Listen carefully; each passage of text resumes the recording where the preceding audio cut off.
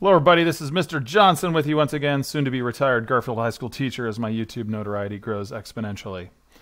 We are in our first lecture on acids and bases. We are in chapter 5 of book 2, looking at this section here, 5.1, identifying acids and bases, 272 of our ebook, 264 of our textbook. Let's scroll down, see what it has to offer. Turns out there's several different ways that acids and bases can be defined or can be identified. I'll start with the Arrhenius theory, which is maybe the way in which you've identified acids and bases in the past, but isn't how in this class we will identify or define acids and bases. According to the Arrhenius theory, acids release hydrogen ions into solution, and bases release hydroxide ions into solution. We've, in the past, known that if an ionic compound has H plus as its cation, it's an acid, and if an ionic compound has hydroxide as its anion, it's a base. That's true, but we will extend that definition in just a moment. So here's an example of an Arrhenius acid, hydrochloric acid, reacting with an Arrhenius base, sodium hydroxide. And when an Arrhenius acid and base react, a salt is formed, an ionic compound on water, because the H plus ion and OH minus ion combine to form water, molecular water. We, however, in this class and on the AP exam, will be using the Bronsted-Lowry acid-base theory or definition, which says that a substance is an acid if it donates a hydrogen ion, a proton, the same as the Arrhenius theory. But the definition for a base is different. The Bronsted-Lowry base definition is a substance or a species that accepts a hydrogen ion or pulls a hydrogen ion out of solution to form a bond, a covalent bond with another ion, an anion. So a Bronsted-Lowry acid donates a hydrogen ion to solution such that there'll be hydrogen ions dissolved, dissociated, and a Bronsted-Lowry base accepts that hydrogen ion from solution, causing a bond to be formed and pulling that hydrogen ion out of solution.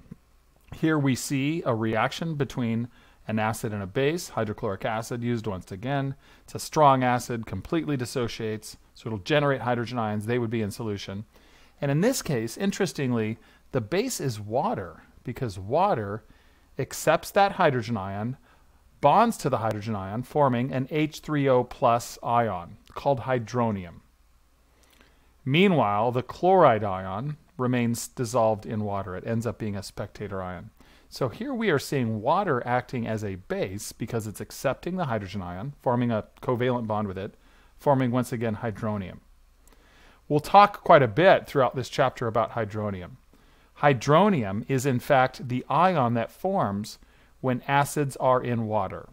There aren't free-floating hydrogen ions in water. Rather, they form a covalent bond with water, forming hydronium.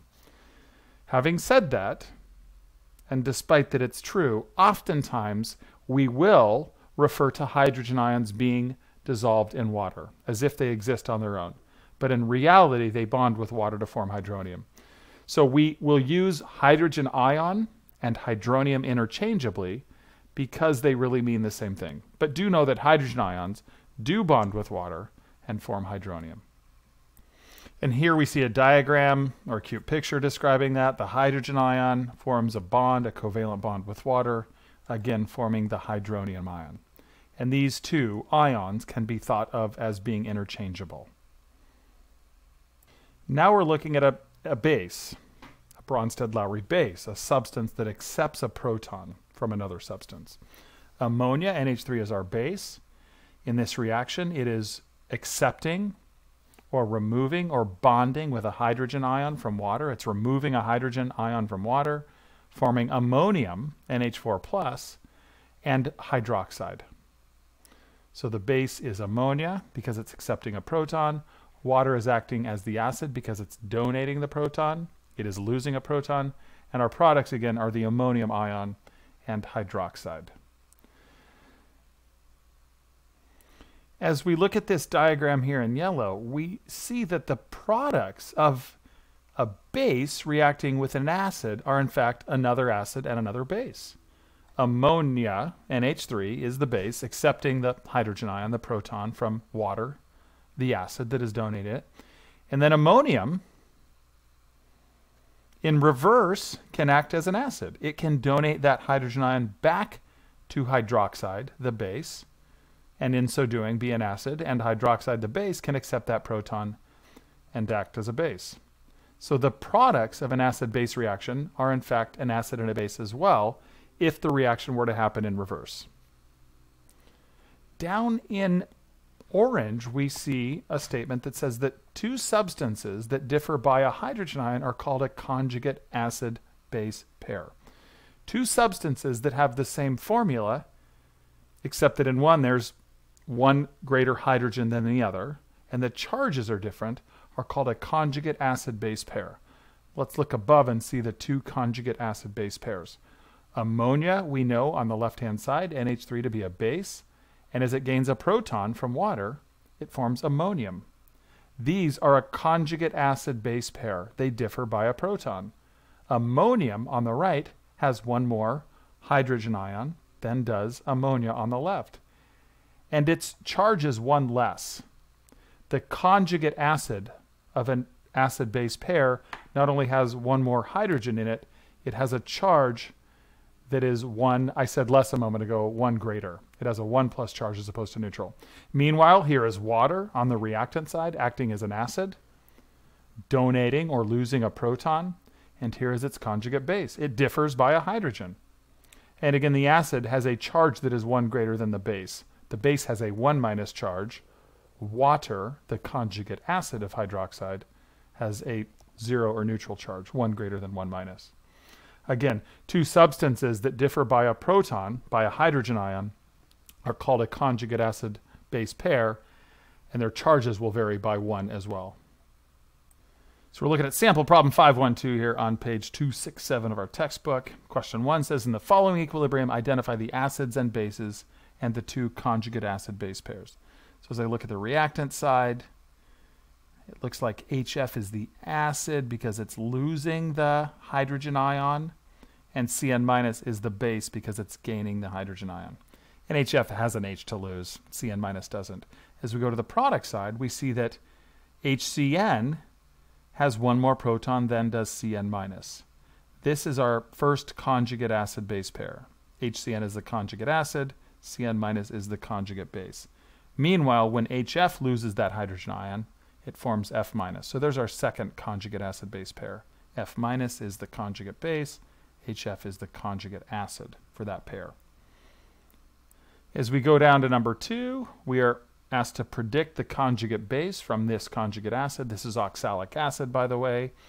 The conjugate base has one less H plus ion than does the conjugate acid, and the charge is one less than the acid. The acid is neutral. So we're going to see H, not H2, HC2O4 with a 1 minus charge, 1 minus being 1 less than 0.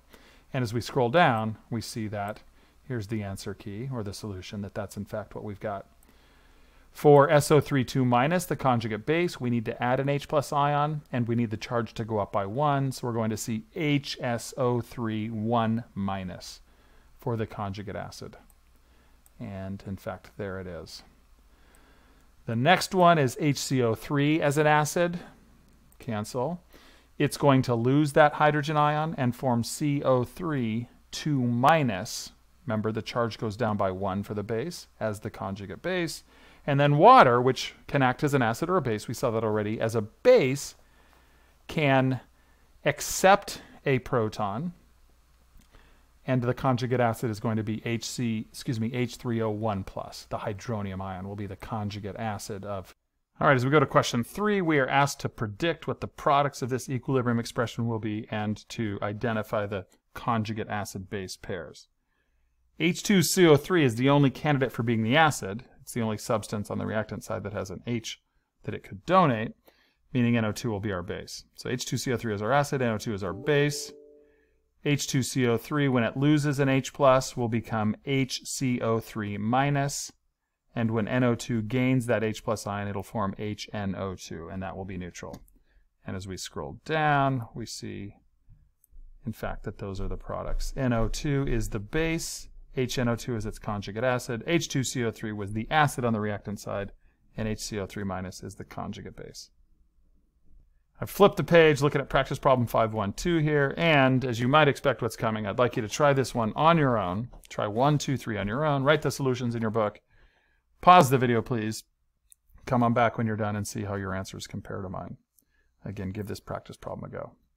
All right, HiO3 is our acid. Its conjugate base is IO3 minus. NO2 minus is our base. HNO2 is the conjugate acid.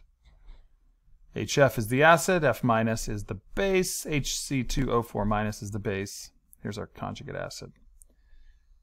There's our acid. There's our base. This is the conjugate acid of that base.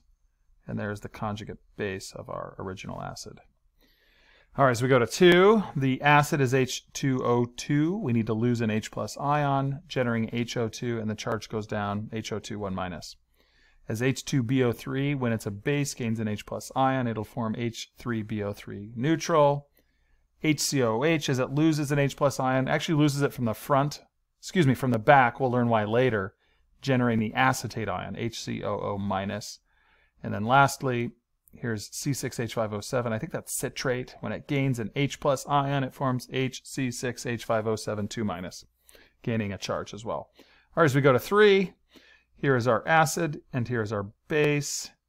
NH3, just start recognizing as a base. It's a weak base. It won't lose one of those hydrogen ions off the end, so that's going to be our acid. And when it loses a base, when it loses an H plus ion, NO2 minus is our base, and ammonium, NH4 1 plus, is our acid. This is our acid, citric acid. This is our base. When the acid loses an H plus ion, you form H2C6H5O7 1 minus, and then HCN is the conjugate acid of the CN minus base. Here's our phosphate ion. It's going to gain an H plus ion, so that's the base. Hydrosulfuric acid is our acid. The conjugate acid of PO4 3 minus is HPO4 2 minus, and here's our conjugate base. All right, the last thing I want to talk with you about are what are called amphiprotic species. I'm on the same page here. I've just scrolled down.